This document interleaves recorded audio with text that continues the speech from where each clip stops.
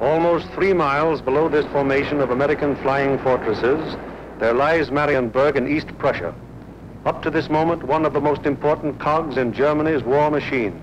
The specific target on which this lead bombardier is lining up his bomb sight is the Focke-Wulf 190 plant. Up to this instant, this aircraft factory has been accounting for almost 50% of Germany's total FW-190 fighter assembly. Miles away. Tons of bombs rain down in a tight pattern of destruction. This, remember, is no area attack. It is an assault on one single target, and any bomb that falls outside that target has failed to achieve its purpose. The assembly of fighters in this Focke-Wulf factory has come to a sudden and violent end. To many, the bombing of Germany probably seems to be little more than a series of capricious adventures, one attack unconnected in any way with the one that preceded it or the one that will follow it. It is easy for the average citizen to envision the positions of ground armies because of maps like these, which make the positions of the contesting forces quite clear. It is hard to express so graphically the progress of a bombing program. Yet there is a real line in this battle of Germany, not a geographical front, but an industrial one. In the British Isles, there are the Allied air forces. On the European continent, we have Regensburg, Marienburg, Bremen, Oschersleben, Warnemünde, and Kassel. These are the major German fighter assembly plants, and as such are actually the center of Germany's industrial defense line. However, these are only the places where the aircraft is assembled into the finished fighting machine. Component parts for German fighters are made at Anklam, the Weserflugzeugbau works at Bremen, the great Hedderheim propeller works near Frankfurt, the aircraft tire factory at Hanover, the CAM ball bearing plant at Paris, and the ball bearing factories at Schweinfurt. Obviously, an assembly plant can't operate if other plants aren't building the parts from which the enemy planes will be assembled. Holz produced 29% of all German synthetic rubber production and is in fact responsible for 18% of our entire supply of rubber, natural or synthetic. At Bochum, there's a great steel plant producing high-grade aviation steel. Herøya, up in Norway, is a great producer of aluminum and magnesium, metals which figure importantly in aircraft production. At Ham, there are great railroad marshalling yards, having a capacity of 10,000 freight cars a day. Much of the tonnage handled here is closely connected with the manufacture, assembly, maintenance, and repair of enemy aircraft. And so it is all over Germany and occupied Europe. Everywhere there are plants and installations that contribute directly or indirectly to the making of German aircraft. Industrial bastions which must first be ripped apart before the enemy's armies can be destroyed. The smashing blows by the Allied air forces at Holz, Herøya, Regensburg, Schweinfurt, Hanover, and Frankfurt have had the result of piercing the German industrial line to the extent of 37.5% of estimated single-engine fighter production in September of 1943. If this rate of drop continues, there can be only one result: the eventual disappearance of the Luftwaffe as a defensive force. But these attacks have had other far-reaching effects. For instance, in January of 1943, just when the 8th Bomber Command had started daylight attacks against Germany proper, 42% of the German fighter strength was concentrated in Western Europe, 33% of it in Russia, and 25% in the Mediterranean area. After 10 months of American bombers appearing by day over Germany, the figures line up more like this. On the Russian front, 19%. In the Mediterranean area, 12%. And in Western Europe, 69%. Germany thought it was urgent enough to withdraw fighters from 2 important theaters, all in a vain attempt to save their crumbling industry from the grim, destructive blows of the British-American bomber offensive. That is why the Battle of Germany is being fought. Now we come to the problem: how are the targets selected? And what enormous effort is necessary for the 10 or 15 minutes that our air task forces will be over any given target? The daylight bombing offensive against Germany is the responsibility of the 8th Air Force. Under the 8th Air Force are the 8th Bomber Command, the 8th Fighter Command, and the 8th Air Service Command, all of whom contribute to every bombing mission. But it is the Bomber Command which is charged with the actual destruction of the selected targets. The Bomber Command, with which this picture is primarily concerned, is divided into 3 divisions. Each division has a number of combat wings. Each combat wing, in turn, has 3 groups. This is the chain of command. Since the operations which we are to follow, there have been some organizational changes, but they are principally changes of nomenclature and have not affected the broad strategical and tactical purposes of the organization. For instance, what is referred to as Bomber Command in this picture is now the 8th Air Force. Weather is the greatest single enemy of the 8th Bomber Command, for here is to be found the most changeable, treacherous weather in the world. To keep the most accurate possible check on weather conditions all over Europe, the RAF has established vast communication and reporting systems. Weather planes such as this Mosquito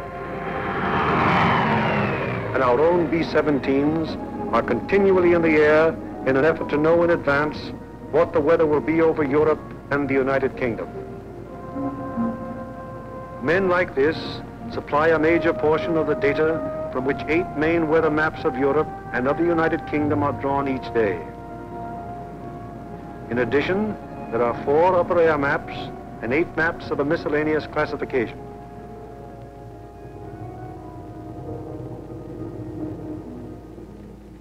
In this room, all weather information is collected, coordinated by the RAF, and sent out by teletype to every responsible command.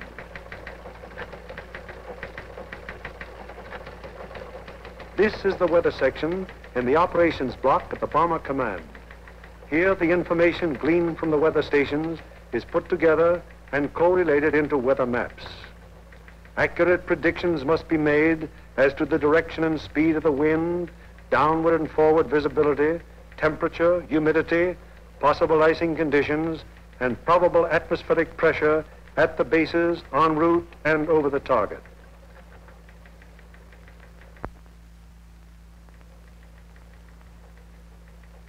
Upon the findings made in this room will depend whether or not there will be an American bombing of a German target tomorrow. This is the operations room of the Bomber Command. Here is where the wheels are put in motion for any American bombing attack. Right now, the officers you see are waiting for the commanding general's morning conference. They are the A3, or operations officer, the operational intelligence officer, the weather officer, and other members of the staff.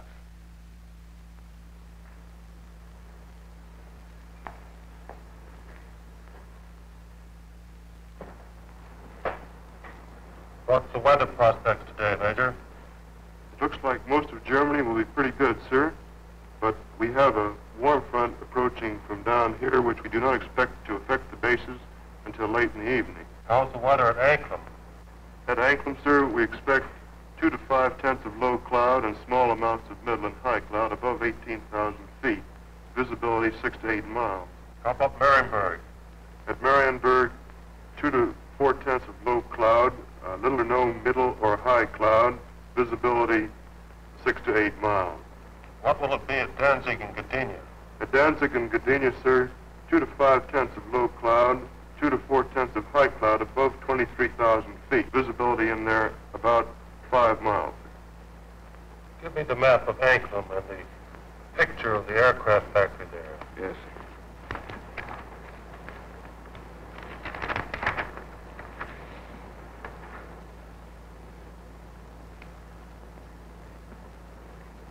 All right, Marienburg, the Focke-Wulf factory. Yes, sir.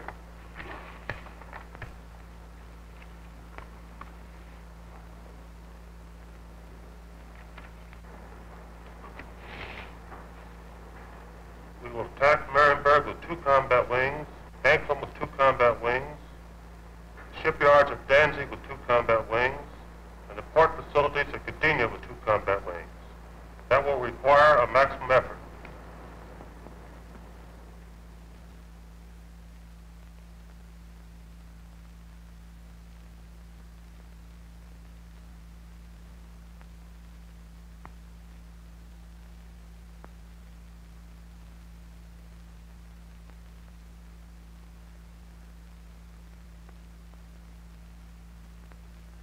Now the various specialist officers then go into action. This is the operational intelligence section. Here are target files containing complete information as to the type, construction, and vulnerability of the targets. This data is gathered both from photo interpretation of aerial pictures and from confidential ground sources. On the basis of this information, the aiming point for the attack will be selected. The aiming point is a building or installation in the approximate center of the target. Here, operational research experts are minutely studying the architectural and construction details of the targets. It will be their duty to recommend, on the basis of studies previously made, the types of bombs and the proper fusing to accomplish the greatest possible destruction of the objective. These studies of the Arado factory at Anklin are immensely important, since the nose and tail fuses of a bomb can be adjusted to give varying degrees of delay between the time of initial impact and the explosion. For example, an improperly fused bomb would react something like this. Result, very superficial damage that may hardly even cause delay in production. On the other hand, here's what happens when a properly fused bomb strikes the same factory. Two bombs of exactly identical weight and explosive power have totally different effects because one was fused properly and the other was not. It is the responsibility of the operational research section to determine proper bomb fusing. Here, the commanding general and the operations officer are working out the overall planning of each of the missions with the staff bombardier, the staff navigator, and the flak officer. This is a complex business because of the multiple nature of the attack. We'll attack Aklum 1 hour before we attack the other targets. That should draw most of the German fighters on the Aklum force. The Aklum force is big enough to take care of itself. You mean along the same course, sir? No, send them a little south. They'll act as a better diversion. This would be the best place for us to coast from the standpoint of pilotage. But, sir, the flak concentration at that point is quite heavy, the heaviest along the coast. We could rather move them a little further south, what the general suggests, and they would not run into flak difficulties at that point. How is that for the navigation viewpoint? Well, that's a very good landfall, sir. All right, we'll cross at that point, and you adjust the flight times accordingly. Take care of it, Darrell. Yes. While this is going on, the various liaison officers stationed at Bomber Command headquarters are busy keeping their respective commands acquainted with the course of events. The closest liaison is maintained with both the RAF Fighter and Bomber Commands, the Royal Navy, the 8th Fighter Command, and the 9th Bomber Command.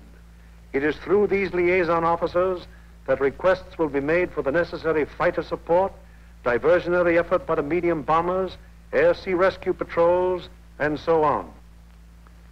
Officers at Fighter Command immediately look up plan number 2340 to find out what part the fighters are expected to play in the next day's operations. Similarly, the 9th Air Force is informed that Bomber Command intends to lay on plan number 2340. It will be the duty of the mediums to attack enemy airfields at a time that will cause maximum interference with German attempts to intercept the heavy bombers.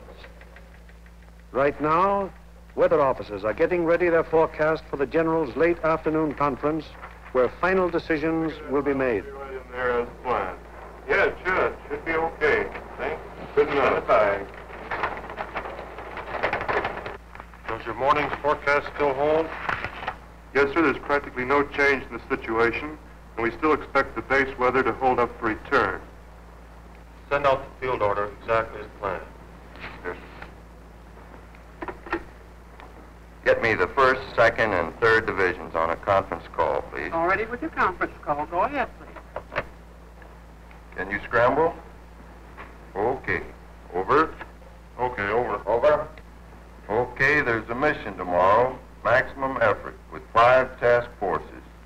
The 1st task force, comprising 6 groups of the 1st Division, will hit 3948. 3948. Secondary, 8731. 8731. Last resort, 9009. 9009. The second task force, comprising 5 groups of the 3rd Division, will hit 6848. 6848. Secondary, 6424. 6424. Last resort, 5381. 5381. The 3rd task force will comprise 4 groups of the 2nd Division, which will hit 6424. 6424. Secondary, 5381. 5381. Last resort, any industrial target of importance in Germany. Okay. The 1st and 3rd Divisions will each dispatch 1 air. The field order now goes over the teletype to all interested units and command. The first step has been taken in a sequence of events that will finally result in bringing our planes over the targets and discharging their bomb loads.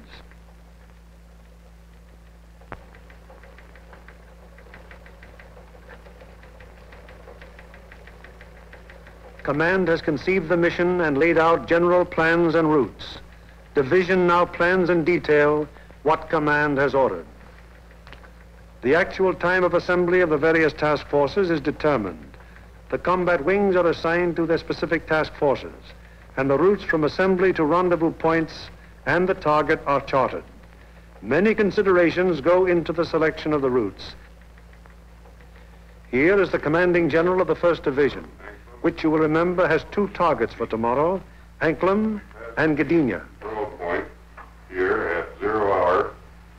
Another control point here for the northern unit, 0 plus 40 minutes. The other From that timing, where will that put our northern force at the time that our southern force hits the IP? the northern force should be about the east coast of Denmark at that time, sir. It looks like we're going to catch all the fighters on the southern force, aren't we? Looks very much that way, sir. I think we'd better bend that route around so it's headed toward Berlin. If we can pin those German fighters down at Berlin until we can get started home, they'll never catch us. At the 2nd Division, the target for tomorrow is Danzig. Danzig, eh? That's fine. How many ships do we have tomorrow? Well, sir, if you recall, General, on our last mission we had heavy battle damage, and now all those aircraft are repaired yet. Call up the wing commanders and have them put pressure on the groups to get their maintenance crews to work on these ships tonight and get every possible airplane on the line in the morning. The 3rd Division, which will have for its targets Marienburg and Gdynia. Looks pretty good, sir. We're going to be right over a lake there for a good checkpoint at the turn. We're going in against the sun. The sun will be at our back, sir. Defenses at the target. Major Frost, what about the flat defenses? Sir, the upper target, there are 24 guns. That approach is good. The lower target isn't defended by heavy guns. No heavy guns whatever at Marienburg. None, sir. The division's operations officer bases his precise plans on aircraft and crews available at the various groups. He then calls the combat wings to give them advance information before the field order actually arrives. Operator, give me combat wings for conference, please. Okay. Bramble, over. Okay. Over. Over. For tomorrow, 1st Bomb Division will be called on for 2 task forces. First task force will be made up of 2 combat wings on targets 3948, 3948. 8731, 8731. last resort 9009. Lead group in this task force. Okay, ready to scramble? Over. Okay. Over. There'll be a mission tomorrow, and I want 2 groups from each combat wing. The target will be primary 6424. Secondary 5381. 5381. The last resort will be any industrial target of importance in Germany. Okay.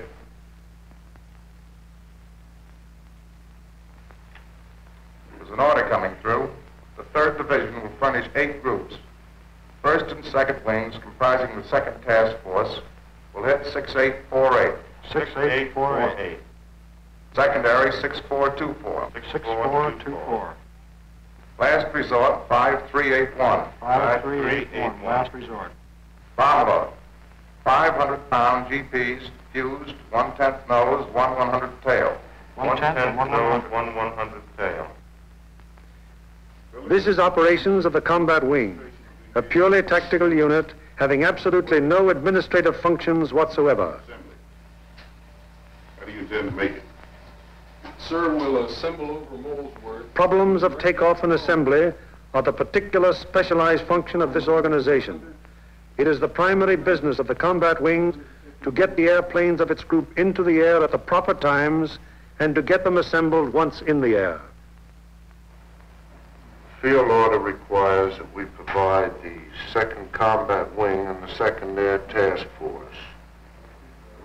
89th Group will lead, 81st Group will be high, and the 63rd Group will be low. That means that Colonel Whitten will lead the combat wing on this mission? That'll be fine. The Bomber Command has asked for a maximum effort. That means every available plane is to be gotten into the air.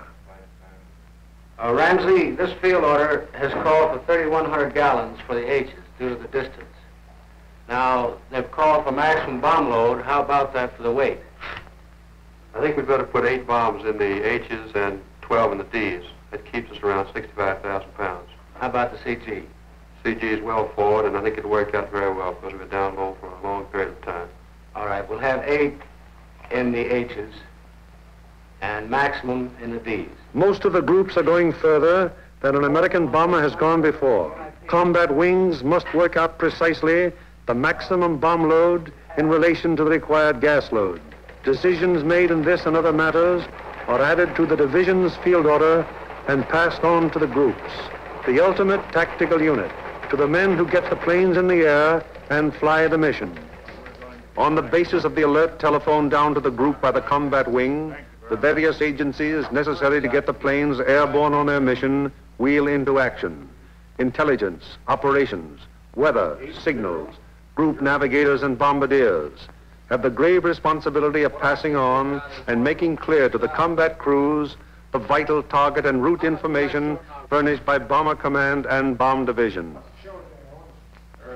The proper information folders, maps, weather maps and charts, and photographs have to be selected by the various group officers and then the information therein passed on to the crews.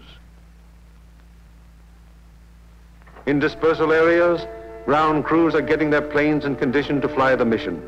The normal work of keeping an airplane fit for operation is enormous, even in peacetime. When you add to this already great job the element of battle damage, the problem becomes gigantic. Engines, wings, propellers, controls, wiring, fuel system, oxygen system, the 1,001 elements that go to make up the complex mechanics of a heavy bombardment plane all must be kept in perfect shape. The failure of any one of them on a mission can easily mean the loss of the plane and its personnel, or at best, such a failure will cause the plane to abort. That is, return to its base without having reached the target. It was originally estimated that about 37.5% of planes on hand would be effective at one time. However, the maintenance and repair has been so magnificently performed that sometimes up to 50% of planes on hand have been effective.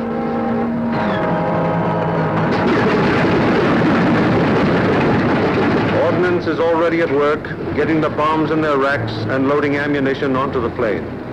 These are 100-pound incendiaries.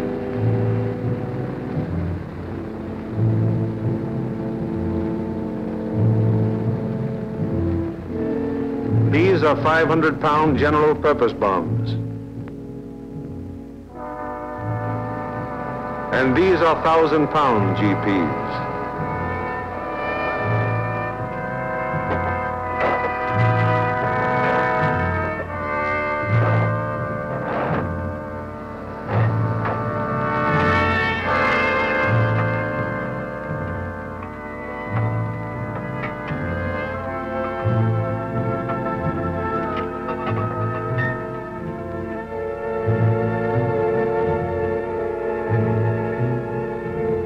The bombs have to be placed in their racks very carefully. One bomb sticking in its rack through careless placement might make a whole mission useless so far as that individual plane goes.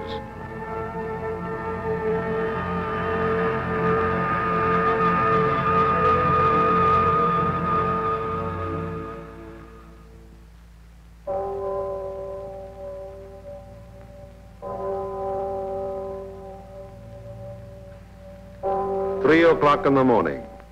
All over England at this exact moment, American air crews are being roused from their sleep. Okay, fellas, roll out. We have a mission this morning. Breakfast in half an hour. Captain Kirk, Captain Thompson, Lieutenant Bushka, Ackerson, Holloway, and Hawker scheduled to fly. We'll snap it up. 3 o'clock. This is a hell of a time to get a man out of bed. You said it, Doc.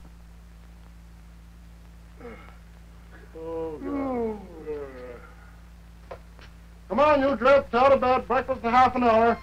Come on, Nick. Rise and shine. All right, you dodos, let's go. This is it. Okay, fellas, let's go.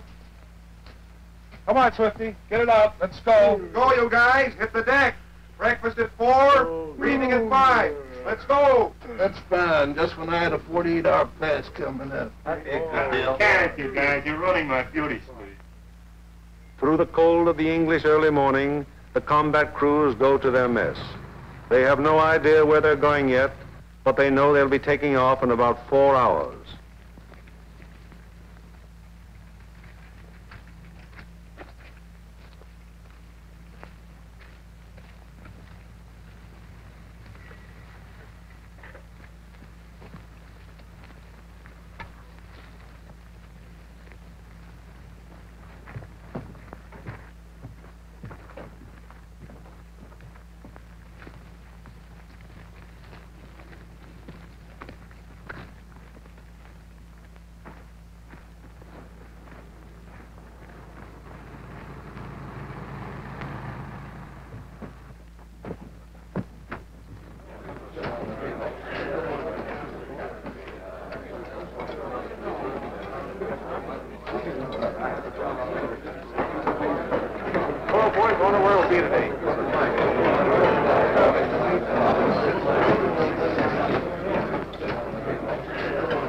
How do you figure those Jerrys will be today? What do you think, Doc? They'll be shooting at us. Sometimes I don't think those Jerrys got proper respect for us. Well, what do you expect, Buster, the way you shoot? Gee, look who's talking. You could hit a cow in the flank with a bow feather. Yeah, how about those 2 Jerrys I slapped down over Swainford? I'll tell you what happened there. They heard that I was on a tail sound and they painted from fright, that's all. And so it goes. The 4,000 men who will go on this mission all know it will be a rugged deal. For some of them, it's their first mission. Others are veterans of many. Happy to get through. Now, at all the groups in the Bomber Command, the air crews are assembling in the briefing rooms to learn the target for today. Okay, boys, let's go.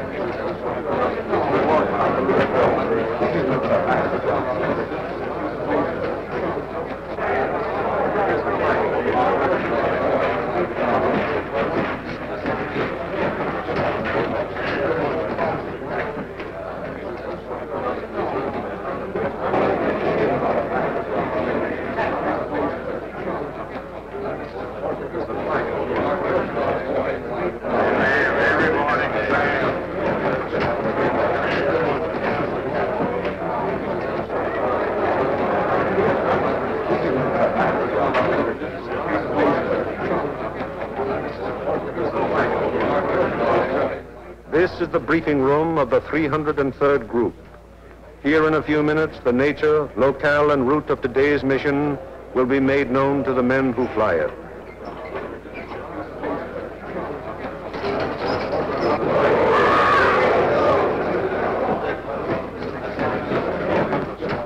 Target for the day is Ankman.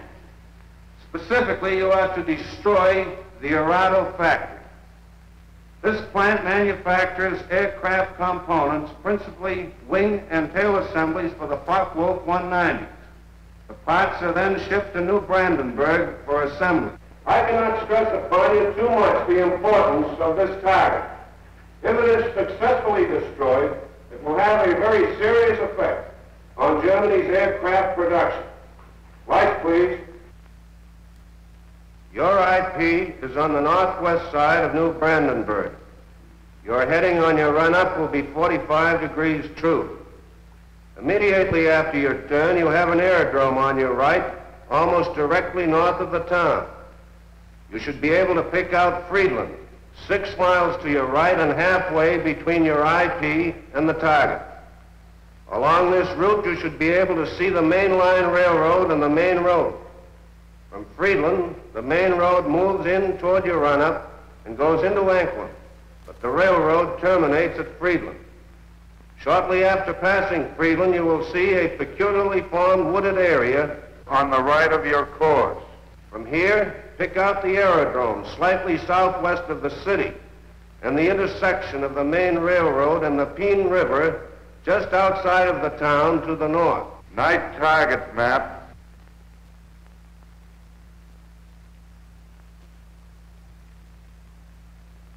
Your target is across the railroad beyond the town in the area formed by the bend of the river.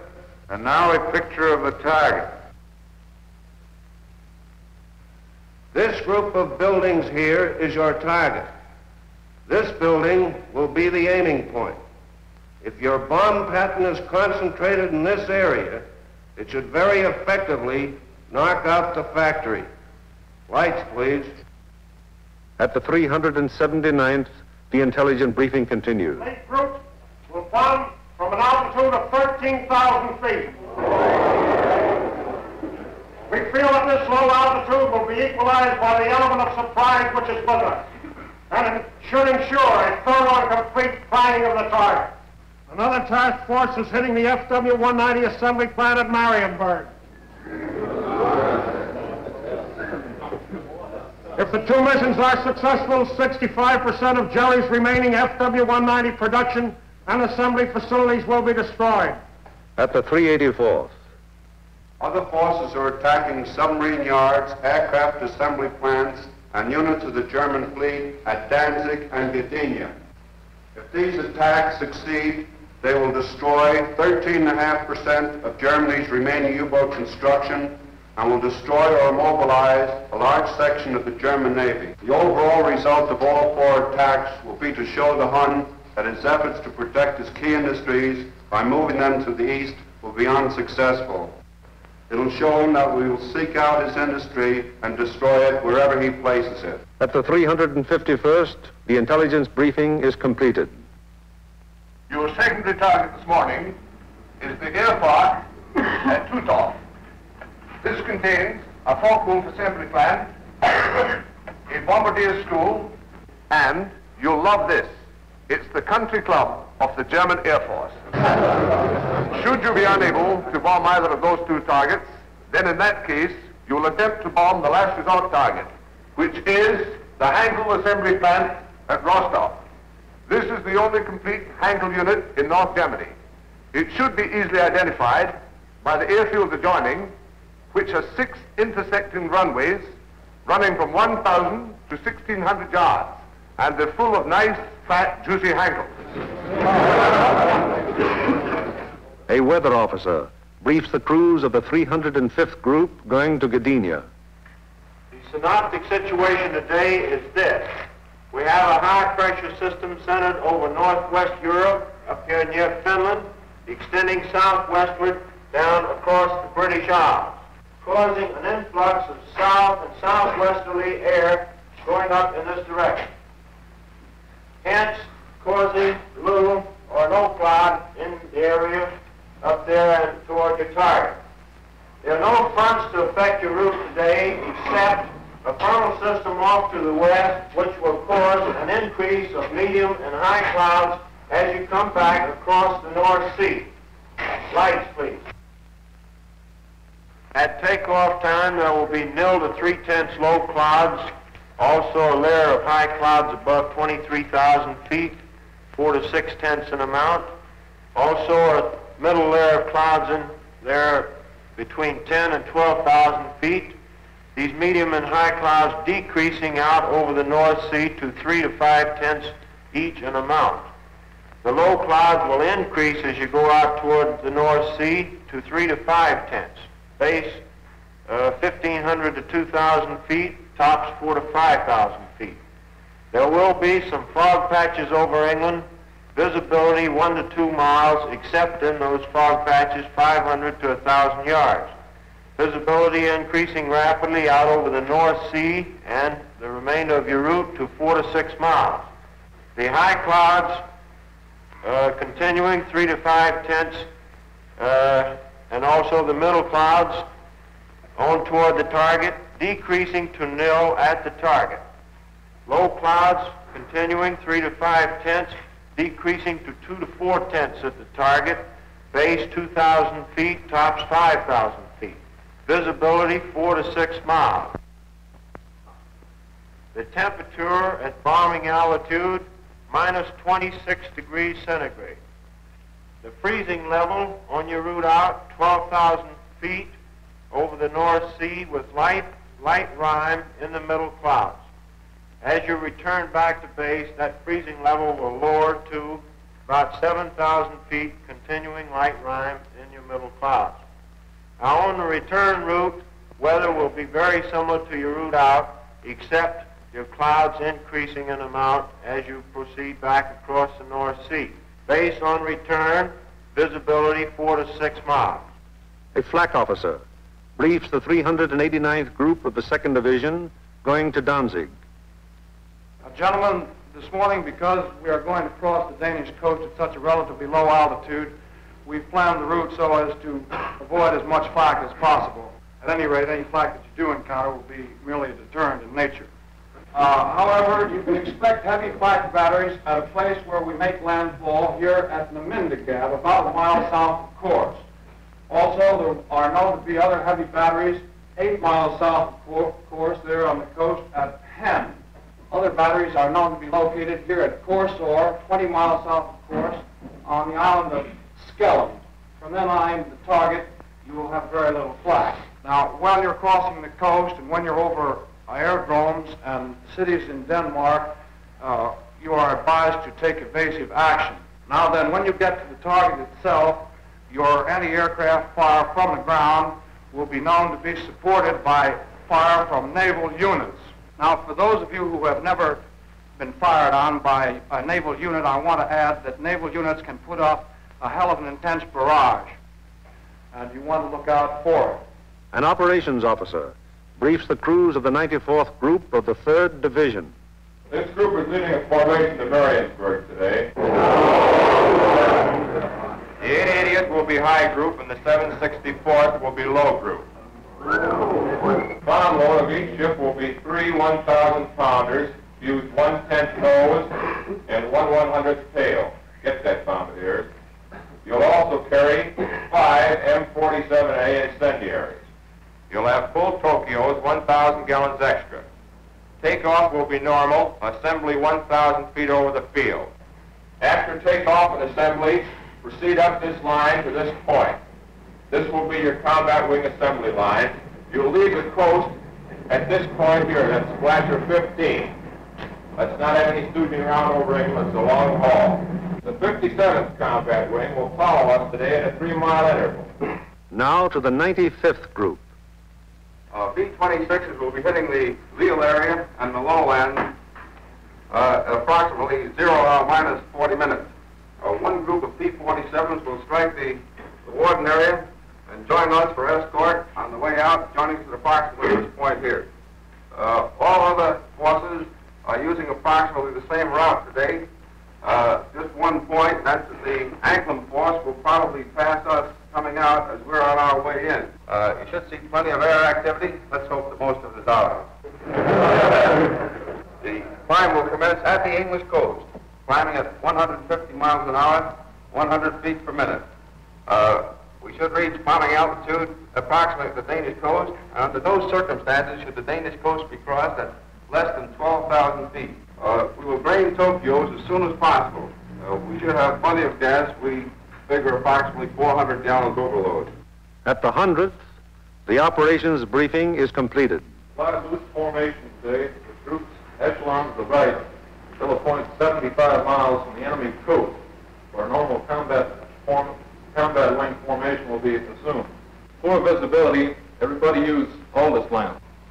The Royal Navy will be out patrolling the sea routes, so any crews that have to ditch will probably be rescued very quickly.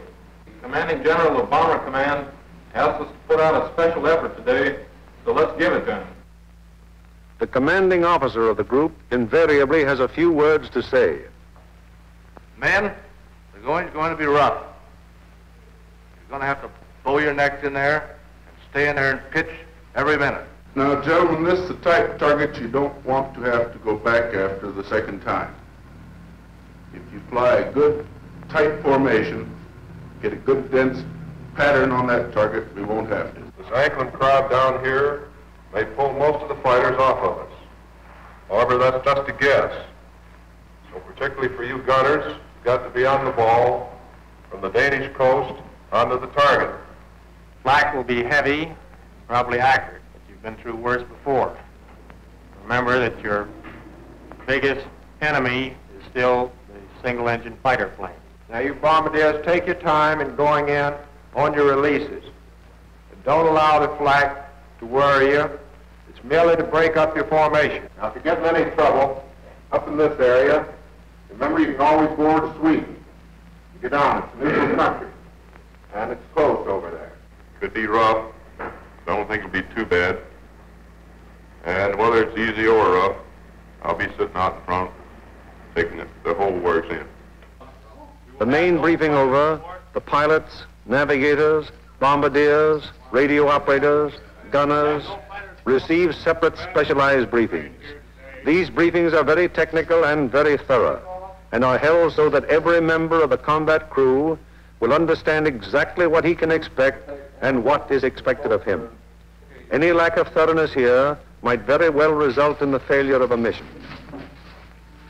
As dawn breaks over the English countryside, it finds the ground crews still working grimly in an effort to get every plane in the air that is scheduled to be dispatched.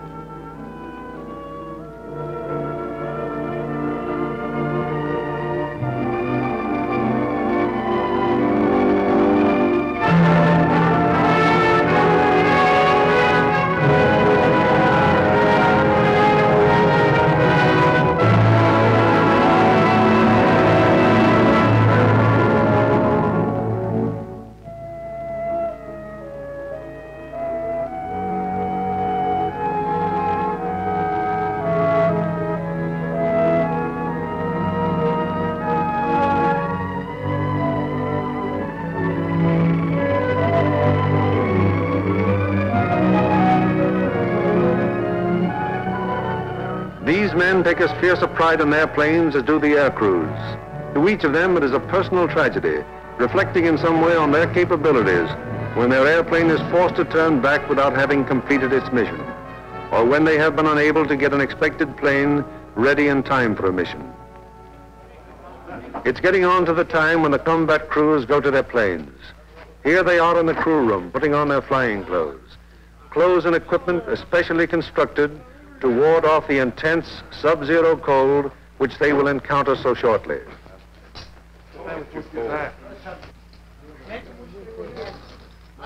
All air crew members receive escape kits containing equipment that will help them get back to safety if they are forced down in Germany or in occupied territory.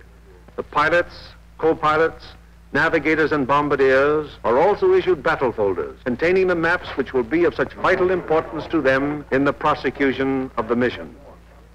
The men turn in all personal papers and valuables, which might serve to give the enemy information in case of capture.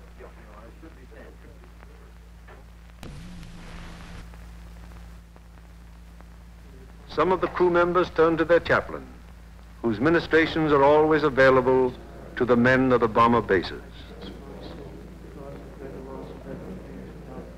Most of all, is the effort being with God, for all who are concerned with all my love. I firmly resolve with the help of thy gracious sister, confess my sins, keep me and amend my life. Amen.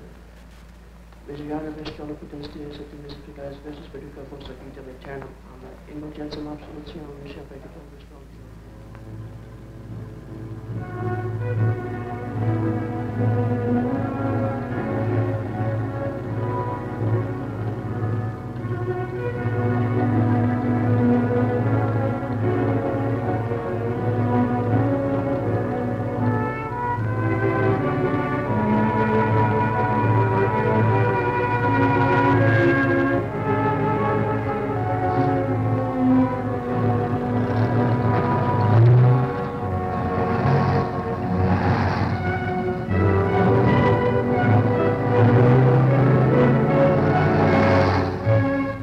So changeable is the weather in the European theater that sometimes widely varying conditions will be found on fields only a few miles from each other.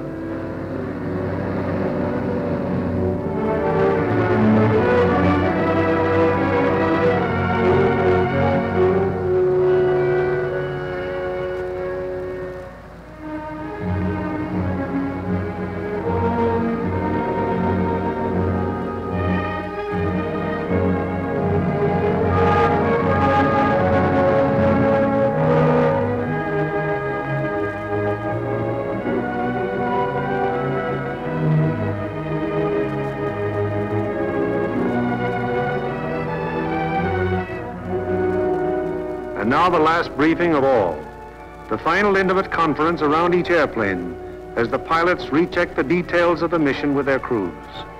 Crew members have ceased to exist as individuals.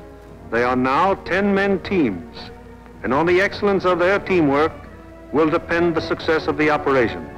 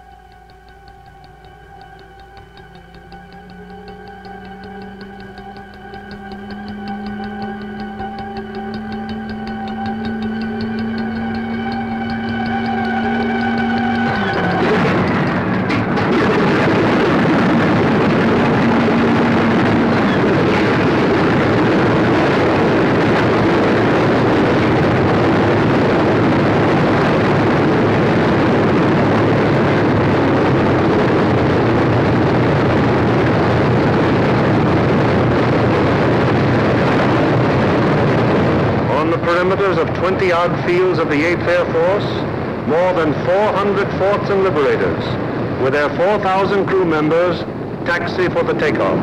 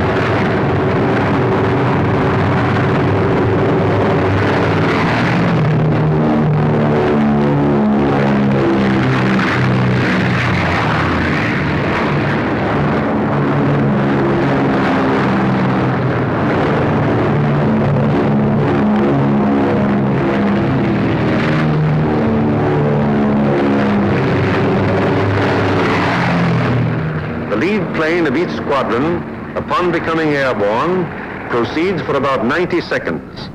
It banks sharply to indicate its turning point, then goes into a slow left turn. Each successive plane in the element turns as soon as the pilot sees the plane in front of him turn.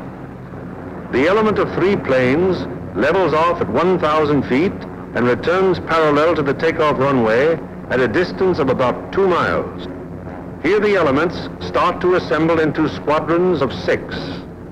Continuing to circle the field, the squadrons then go to 2,000 feet, where the group assembly takes place. This accomplished, the group now moves on to the combat wing assembly point. Here is how the group stacks up from the side. The group has a depth of 850 feet. This is how the group looks from above. In the lead squadron, the second element is flown with the nose of the leader slightly behind and to the right of the right wing aircraft, first element. The lead plane of the high squadron flies even with the lead plane, second element, lead squadron. The second element of the high squadron flies with the leader's nose just behind and to the left of the left wing aircraft, first element. Here is the group as an enemy fighter pilot sees it, from head on. The first element of the lead squadron is stacked high left and low right. The first element of the low squadron is stacked high right and low left. Likewise, the first element of the high squadron is stacked high right and low left. All second elements are flown low. The second element of the lead squadron is stacked high left and low right. The second elements of the high and low squadrons are stacked high right and low left. Experience has shown that this arrangement of the group brings to bear on attacking fighters the greatest possible amount of firepower by utilizing to fullest advantage the field of fire of each gun in the formation.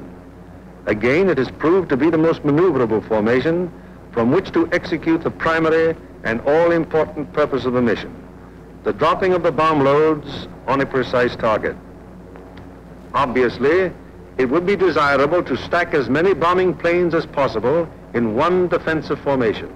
However, it has been found that the largest practical defensive formation is the combat wing of 3 groups. Any formation of aircraft larger than this becomes unwieldy. This force has a depth of 3,000 feet. The nose of the lead aircraft of the low group is aligned with the tail and slightly to the left of the rearmost aircraft of the lead element, lead squadron, lead group. The nose of the lead aircraft of the high group is aligned with the tail of the rearmost aircraft of the lead element, lead squadron, lead group. The combat wing having been assembled, they now move on to make rendezvous with the rest of the task force. In this case, another combat wing.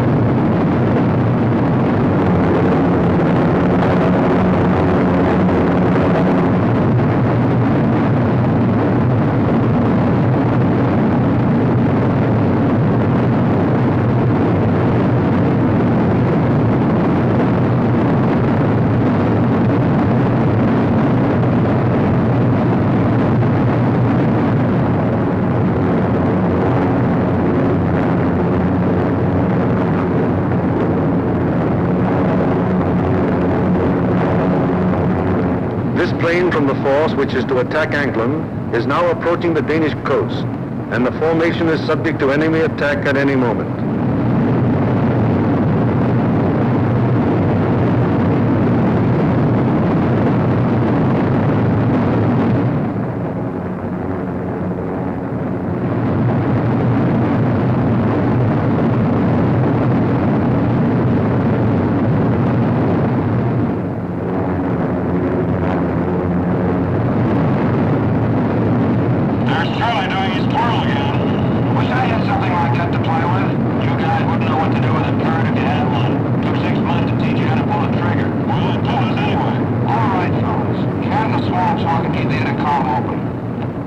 It is now 10:30 hours, and Denmark has been penetrated to some distance without any great opposition as yet.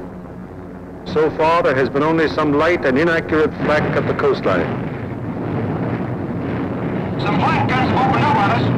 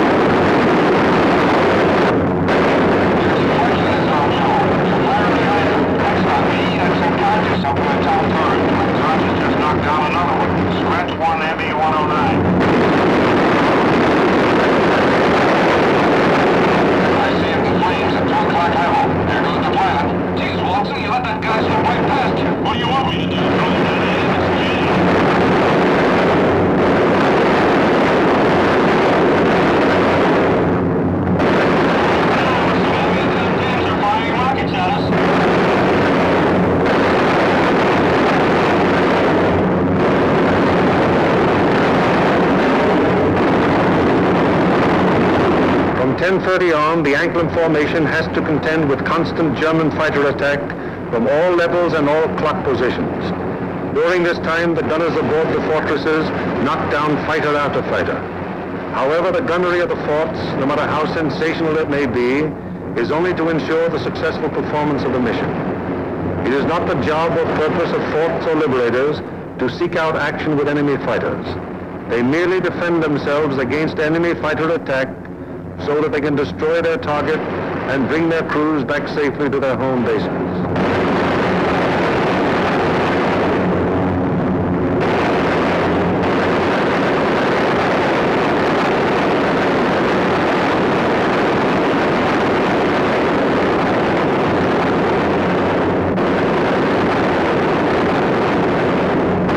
An anxious moment comes now for the lead navigator and bombardier. The formation is approaching the initial point. That is the point where the wing will turn off and make its bombing run on the target. Upon proper navigation to this point may rest the success of the entire mission. Pilot to left, waist gunner. We're over the IP. Release fires. Waist gunner to pilot. Roger. Once the combat wing has reached the IP, it breaks up into 3 component groups, for the wing formation is too unwieldy for a unit bombing operation. As the IP is reached and the lead airplane of the lead group is about to make the turn, it fires 2 red flares, spaced 5 seconds apart. Then the group makes its turn onto the run-up. The low group goes on straight ahead for 20 seconds, then makes its turn. The high group proceeds for 20 seconds beyond the low group's turn, then it turns on to the run-up. The most critical defensive period in the mission has begun. The wing, to accomplish most efficiently its primary purpose, the bombing of the target, has sacrificed its mutual defensive firepower, and the groups are thrown on their own. Now the crucial moment is almost here, the moment around which the entire mission revolves.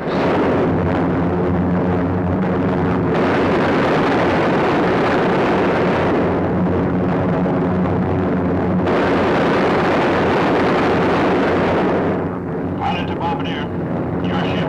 Bombardier to pilot. Roger. Bombardier to crew. Bombardier doors open. Pilot to radio operator. Camera on.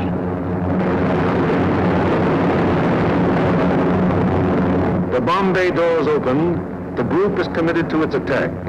No evasive action may be taken until the bombs are away. And at this time, the formation is most vulnerable to attack, both from flak and enemy fighters.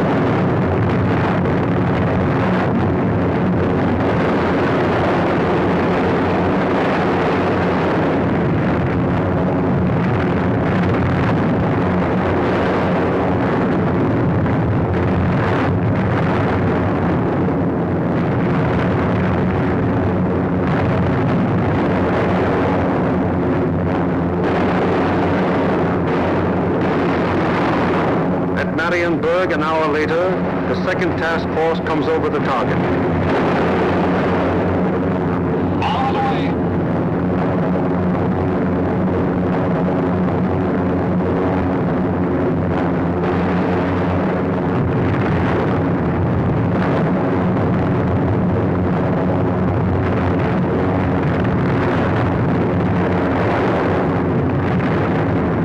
The third task force comes over its target at Danzig.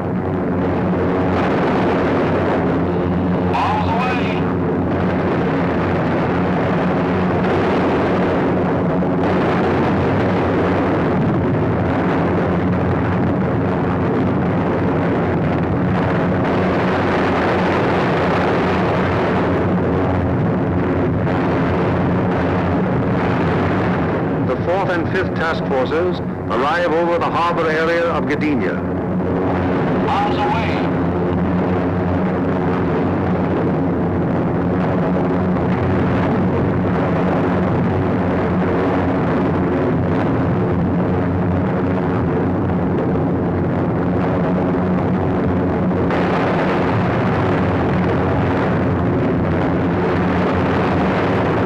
Arms away on primary at 1142 hours.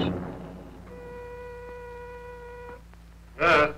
Sir, in addition to Anklin, which was attacked at 11:51, Marienburg was attacked at 13:05. It is standard procedure for the group leader to inform Bomber Command the moment the target has been attacked. Bomber Command, in turn, promptly informs the commanding general of the 8th Air Force. Laker, I have the additional information. I reported to you that Anklin was attacked.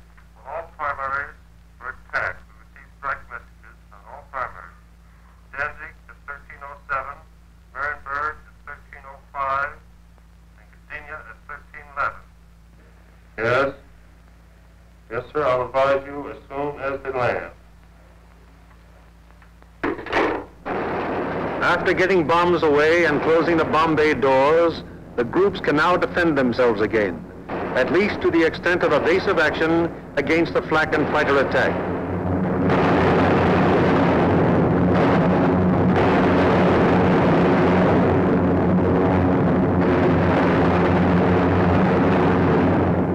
The lead group flies a straight course for 15 seconds before turning off to the rally point.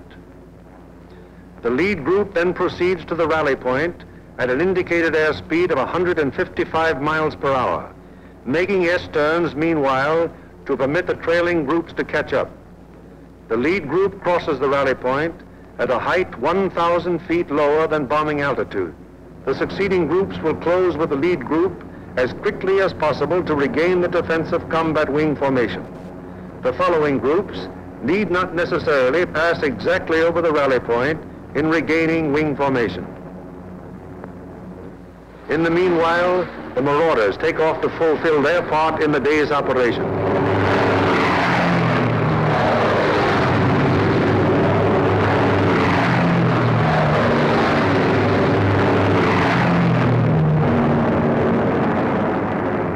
They bomb the aerodrome at Woensdrecht, one of the most important of the enemy's fighter bases.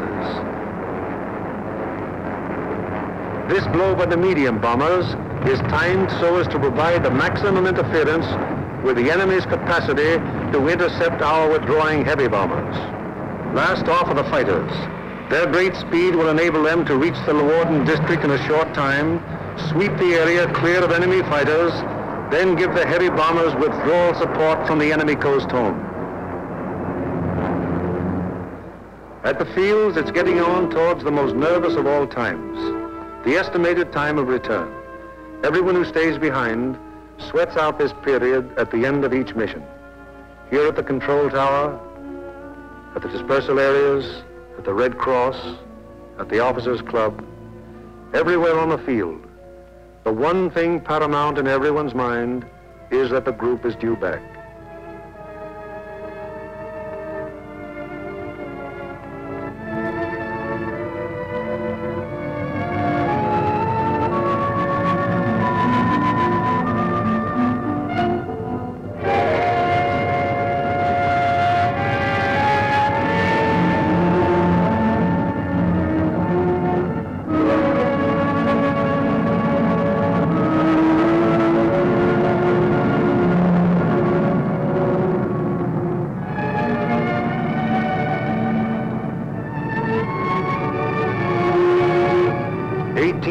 To attack the target. How many have returned? 1, 2, 3, 4, 5, 15, 16, 17, 18. 18 dispatched, 18 returned. 23 dispatched,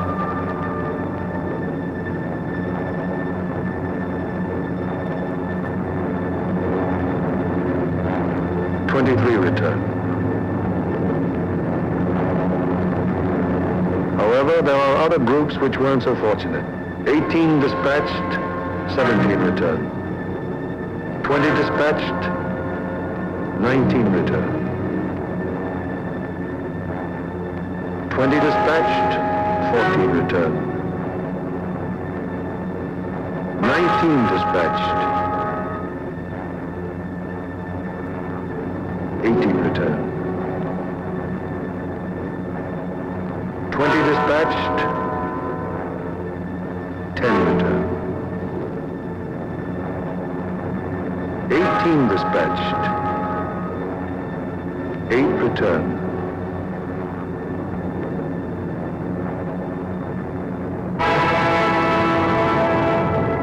Flares dropped from aircraft signal the presence of wounded aboard. These airplanes are given priority in landing.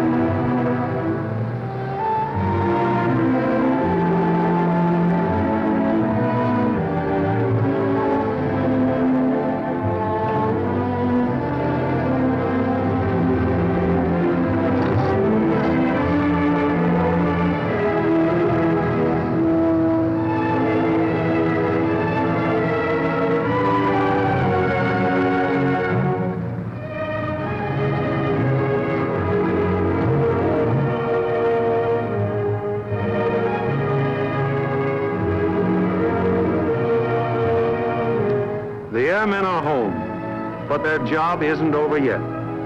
Before they can go to their billets for a well-earned rest, they must first undergo one of the most important phases of any mission, interrogation. It is highly important to question the crews at the first possible moment after the mission, while their impressions and memories are still fresh.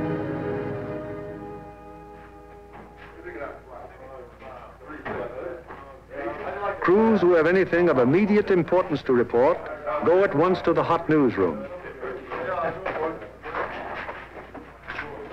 Hello, boys. How are you? Well, kind of long, not too rough. Best bombing job we've ever done. Good, good. Somebody in trouble? Yeah, we saw a 1B-17 go down there just before we made landfall. Where was that? Well, that was at 5240 north. 5240, yes. 1 degree, 50 minutes east. 0150 east. Yes, and what time was it? That was at 1524. And was that a G-fix? That was a G-fix, yes. And we had the radio operator get on the MFDF section. He sent in the coordinates of the fix. Good. And I had my radio operator turn on his IFF to emergency when we saw it go down. Okay. And what happened? Well, the ship went down, apparently under control, and saw it hit the water. Yes, I was looking through the glasses, and I saw 2 dinghies come out, and 10 men, apparently all okay, mate. Good. And what altitude were you? We were at 5,000 feet at the time. Okay, anything else? No, settle up for a cup of coffee. It's waiting for you, boy. Okay. Thank you.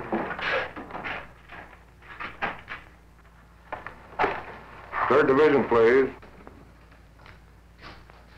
They are submitting a B-17 crew down the dinghy. Thanks, Bill. 16 group, please. Just aircraft priority. Flight control, please. 16, Bound Division here. We have a B-17 reported fixed at 52 degrees, 30 minutes north, 1 degree, 30 minutes east. That's right. He was seen to ditch. Yes. He was seen to ditch at 15:24 hours by the reporting aircraft. 2 dinghies were seen to break out, and 10 men got into them. The reporting aircraft is at 5,000 feet. Yes, that position's at MF fixed. Okay, 16. Thank you.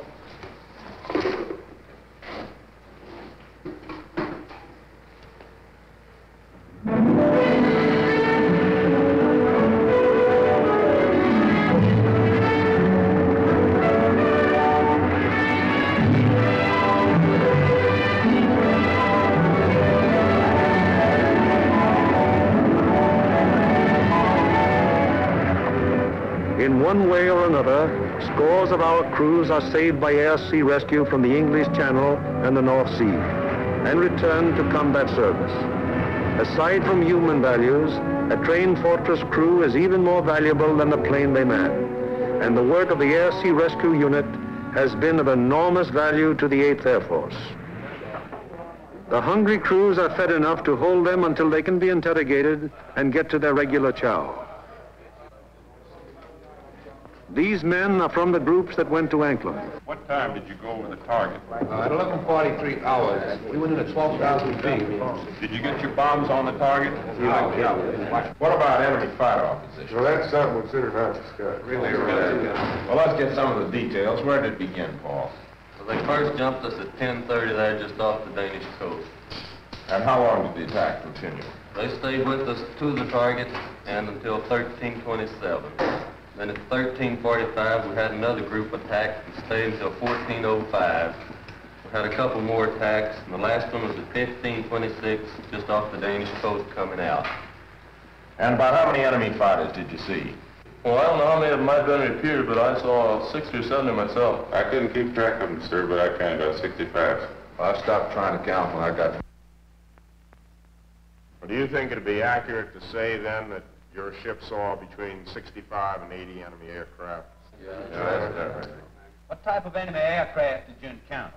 Well, from what I could see from the tail, they threw the book at us. FW-19s, ME-109s, 110s, 210s, Dorniers, even DU-87s and 88s.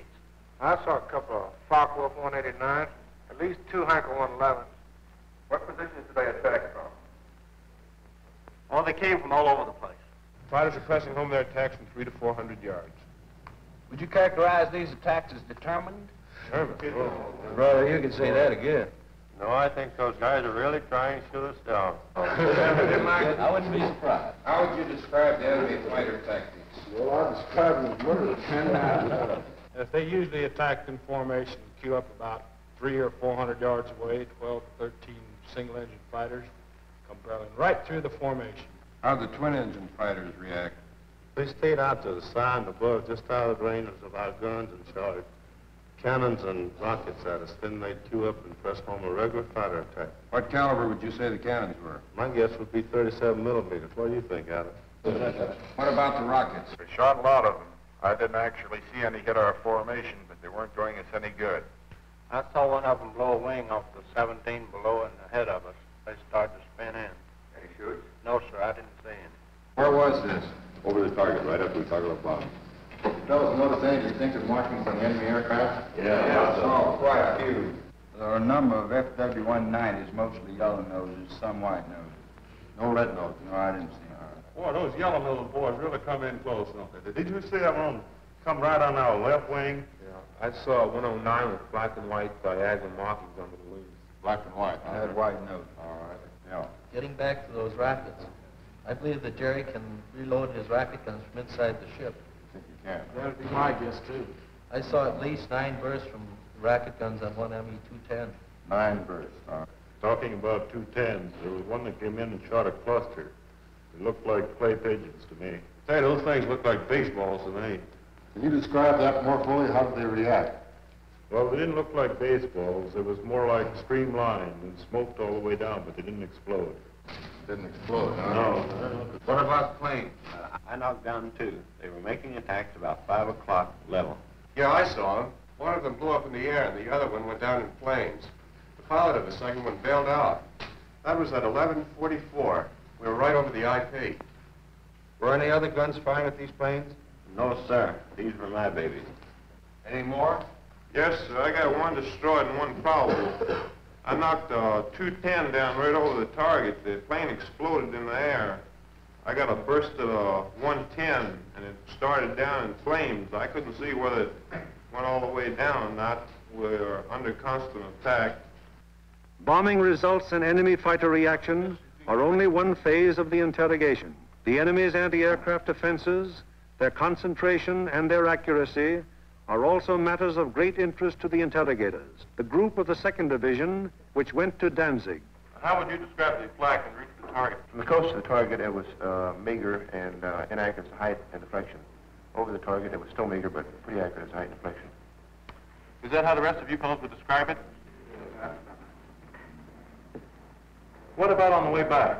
Well, it was meager and inaccurate, except now when we crossed the coast. They threw up a box barrage that was pretty accurate as to height. In fact, it was good at the altitude, but the deflection was a little off. The first burst hit about 100 yards ahead of the lead plane. And we felt the concussion out of it, right? We got a couple of flak holes in the fuselage right around my gun position. Any other battle damage? A couple of flak holes in the nose. Burst is 303 in the number 4 engine. I've got an oil line.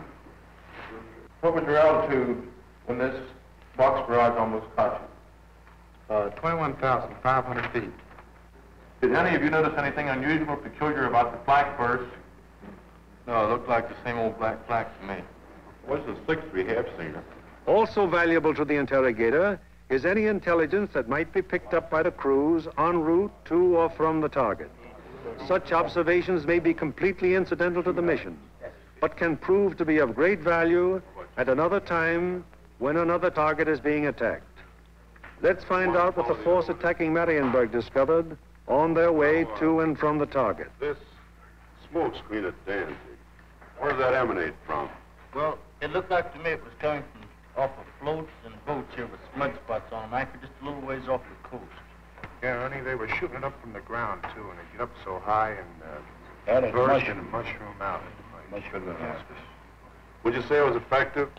Well, we didn't pass right over the city itself, so we couldn't say definitely, but it looked like to me it'd be pretty doggone effective. All right. You see anything else? Yeah, there's a new airport about 2 miles below Danzig there, south of Danzig. What'll it look like? Pretty large airport with grass runways and a lot of construction at the south end. I seen another one there at the park. It seemed like it's building runways and some buildings, new buildings like the might not be hangars. Okay. Now, how about military installations? Did you see any of those? Well, south of Stadtdorf in East Prussia, we saw some installations that might have been fortifications. They were large rectangular buildings with red tops. Yeah, there were 2 rows of 4. 4 buildings each? Yes. Good deal. Now, you see anything else? As soon as interrogation of the men is finished, the interrogation forms are checked and general statistics on the group's part in the attack are compiled. All right, let's get going on this report. Okay. B, number of aircraft dispatched. 20. C, number of aircraft attacking the primary target. 20. Hello, I want the A2 duty desk. Hello, this is Norgan 492. Got a flash teletype report for you. You ready? The organizational flow which we have observed throughout this picture has now begun to operate in reverse. Information obtained from the crews is evaluated in divisional critiques, conferences in which all responsible group and divisional officers carefully inspect the detailed record of the mission, discuss any failures that may have occurred, and plan to prevent their recurrence. After a particularly large or important operation, there will be a command critique, with the 8th Air Force Commanding General presiding. Here in the dark room, the strike photos of the targets brought back by the returning planes of the group are developed and printed with all possible speed, so that experts at Bomber Command can assess the damage done. coming in from planes of every group participating in the various raids, and interpreted and appraised by trained photo interpreters, these pictures will give Bomber Command an excellent idea as to exactly what parts of the various targets were hit and how severely. Here, as seen in these pictures taken the following day by photo reconnaissance planes, severe damage has been inflicted on all the major and most of the minor buildings of the Arado factory at Anklem. This is a strike photo showing how Danzig looked during the attack. Very extensive damage has been suffered in the harbor area. Here is an annotated PRU picture of Gdynia as it appeared after the attack. A near miss is seen on the liner Deutschland type. The transatlantic liner Stuttgart does not appear in this picture, although she was seen afire and in the hands of tugboats immediately after the attack, as these strike photos reveal. Aside from the Stuttgart, several ships in the South Basin have been sunk or damaged, including the liner Oceania. Shore installations are also heavily hit. At Marienburg, the PRU photo discloses that the damage was exceptionally severe, almost every building having been destroyed or seriously affected. General Arnold has characterized this attack as the greatest example of precision bombing on record. Other targets will be as thoroughly destroyed.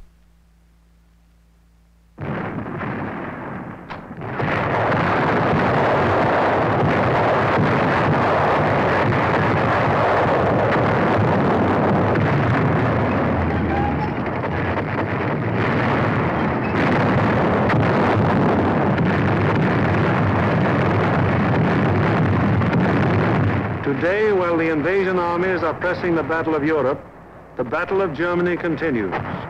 Day by day, whenever weather permits, heavy bombers roar out over the heads of the advancing ground forces, blasting away systematically at vital industrial installations hundreds of miles to the rear of the enemy lines. Now, in contrast to earlier days of strategic bombing, when forts and liberators fought their way alone, fleets of long-range fighters, Mustangs, Thunderbolts, Lightnings, convoy the big bombers all the way to their targets, targets which may be anywhere in German-occupied Europe. The flood of supplies so necessary to the survival of an army or a nation, synthetic rubber, steel, food, fuel, textiles, this flood is gradually being reduced to a trickle. And finally, even this thin, inadequate stream will die away. Then the German armies in the field and the German workers on the home front will have no food for their stomachs, no clothing for their bodies, no metals for their machines, and no fuel with which to run them. Then the Battle of Germany will be won, and with it, the Battle of Europe.